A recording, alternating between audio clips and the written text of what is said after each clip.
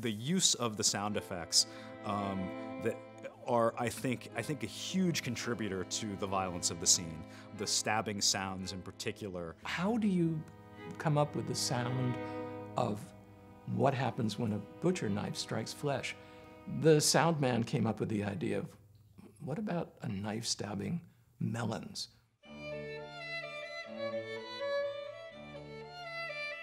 So, knowing Hitchcock, you would have to bring lots of melons and arrange them on a big table.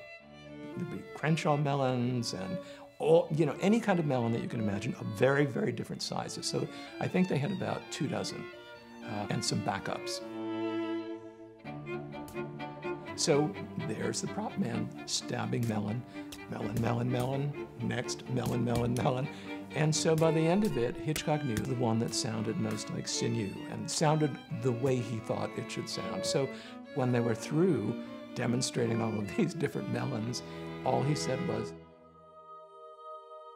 "Casaba." That's all they needed to know.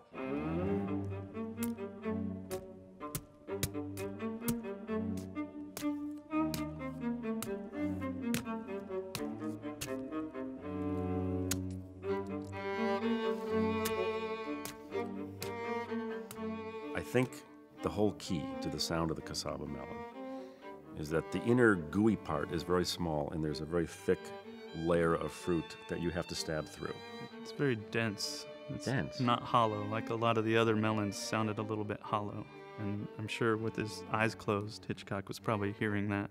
To my ear, cassava melon sounds more like dry, bony stabbing as opposed to wet, gooey stabbing.